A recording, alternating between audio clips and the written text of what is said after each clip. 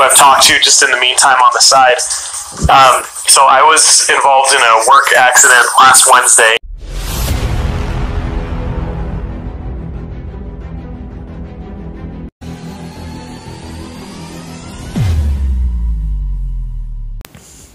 Hello everyone in the War Robots community. This is Calamitous coming back at you with a very special video. I dedicate this video to Pendous. He was recently involved in an accident that caused him to break his leg. And I wish him a speedy recovery, and I bless him and his family as well. And the reason why I decided to make this video talking about Pendous on my channel is because Pendous, I believe, besides War Robots, is a good character. He has a good moral about himself, and the reason why I say that is because I remember, see, we're friends on Facebook, and I remember I had posted that I had lost my best friend, and he had commented and he was wishing me the best, and he was sending prayers to me and my family and his family as well, and I really appreciate that. And you know what I'm saying, that kind of touched me, so I kept it in my heart.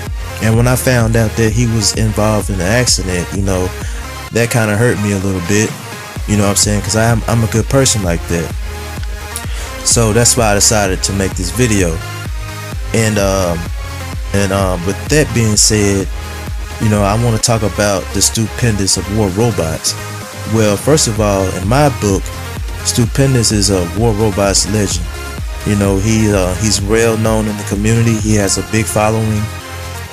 He's a phenomenal pilot, and what makes him so great is the fact that he can go into championship league level play with you know, with boas and, you know, Ragakas and Natashas with, you know, Punishers and stuff on it, and he's able to score 1 million damage with those kind of bots and setups.